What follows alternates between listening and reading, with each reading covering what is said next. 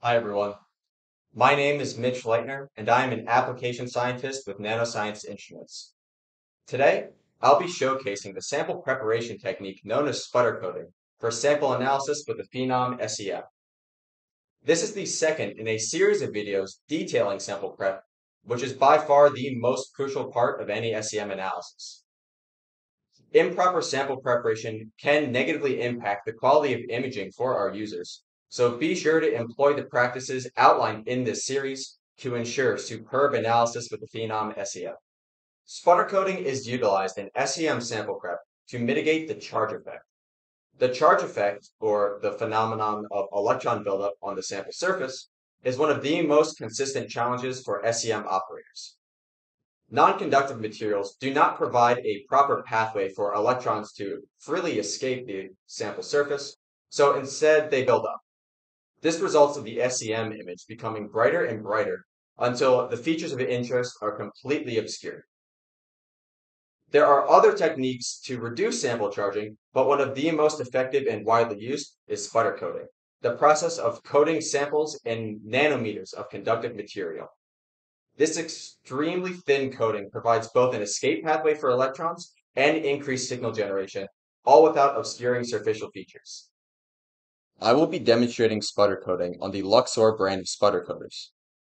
They are compact, simple instruments with two different models, gold and platinum, and also function as drying and vacuum chambers. The choice of sputtering material does impact SEM imaging, so it is best to know which to choose depending on your application. Coating with gold is most often used by our customers as it does not require argon gas. Platinum coatings are both thinner and more durable, so they work best for imaging nanostructures. The workflow process is the same for both coaters, so I will be demonstrating this on the Luxor Gold coater. First, we remove the lid from the chamber to load the samples into the coater.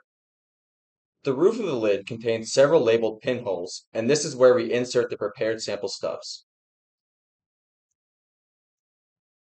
Once inserted, we can return the lid to the chamber and then move to the touchscreen on the bottom of the coater to begin coating the sample.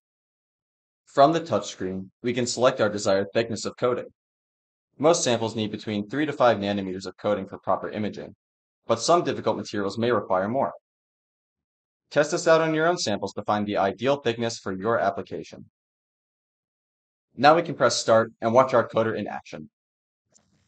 It only takes a couple of minutes for the sputter coating to complete. The chamber will come down to pressure, followed by the ignition of the plasma, indicated by a purple glow inside of the chamber jar. Once completed, we can remove the lid and retrieve our samples.